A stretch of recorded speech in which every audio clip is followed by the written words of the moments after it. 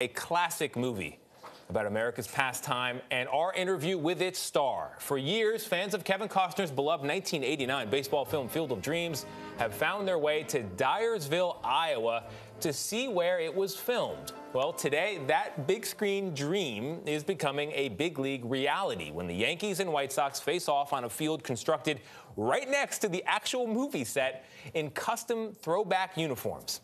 We're going to talk to Costner in just a moment, but first, Mola Lenghi tells us about today's special game. Mola, good morning to you. Tossing the baseball confidently on camera, live.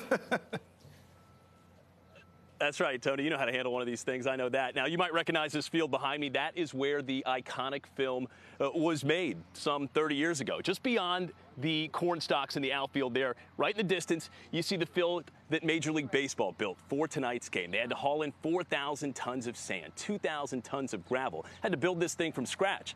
Now, the stands out there will be filled with about 8,000 fans tonight, many of whom will be Iowans, who will be seeing not only the first Major League Baseball game ever played here in the state of Iowa, but they will finally get to see movie magic on a field of dreams become a reality.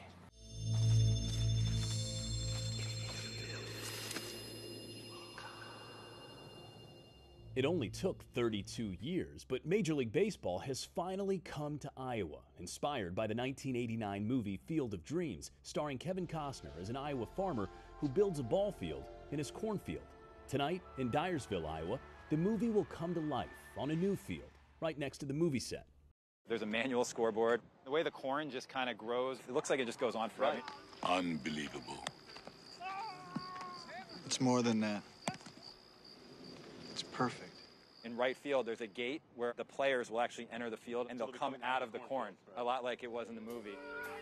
The movie, so popular among fans, it's now part of baseball lore, uses the game to tell a story about fathers and sons and repairing the past. The idea that baseball brings together communities, it brings together generations and families, I think is what makes baseball special. When Larry Bailey heard they were hiring fans to work the game, he and his wife drove 500 miles from Kentucky. I'm a baseball nut. The guy is like a kid again. Baseball makes you feel like you're 12, whether you're 7 or 70.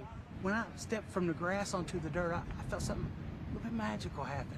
A big kid on a ball field, in a cornfield, living a dream. Is this heaven? It's Iowa.